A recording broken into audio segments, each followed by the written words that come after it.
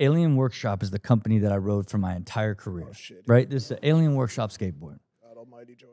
What? What has he done? Okay. Wait, hold on. George? It comes with the story. Go ahead. Okay. Right. And so this, why you gonna? What are you gonna burn? No, this thing? I'm What are you guys nervous. doing? You about to burn it? I'm nervous for you. So I was there when I was like 14 years old and helped pick the name. Right. It was Alien Workshop based off of Project Blueprint and Project Blue Book and Hangar 18 at the Wright-Patterson Air Force Base in Dayton. Helped pick the name Alien Workshop. Like went on to be pro for it for 20 years. It got acquired by Burton. And then I bought the company from Burton, right? And so it was like every advisor I had was like, this thing burns money and this is a hornet's nest. This is one of the worst businesses. This is not something you could buy. And so I'm like, I didn't understand business. I didn't care. It was like, I got a TV. I'm going to elevate the brand and take it to the next level. Like went to this big, you know, Zoomies. I don't know if you guys ever been to the Zoomies 100K, like big Zoomies 100K, announced that I'm going to buy the company back, bring it back to the culture. And then the entire company imploded and like literally like went out of business under my management. And all the pro skaters quit on me.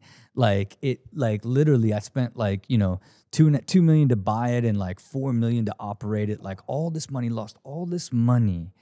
And because I did it out of like, I wanted people to be like, oh, he came and saved the Alien Workshop.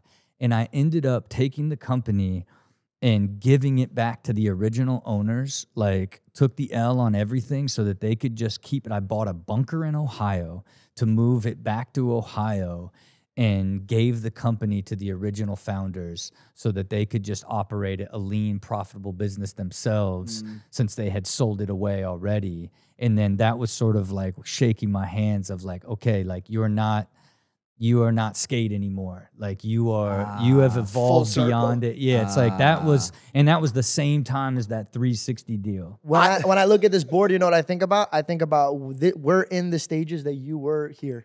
Yeah. So it's kind of cool that you just dropped some wisdom on us. And, yeah. We have a segment as of yesterday. It was George's idea that we get memorabilia related to each guest and have them sign it. Yeah. If you're okay with signing the skateboard. Of course. Oh, I really appreciate that. Sorry, what do we do with the stuff now? That was the one part We haven't figured We turned that, it into NFTs. Yes. And then we just make millions. Wow. 10 out of 10. 10 out of 10. This is a 10 out of 10 podcast. Literally. Hey there, if you like the clip, make sure to subscribe or check out this recommended clip to my right.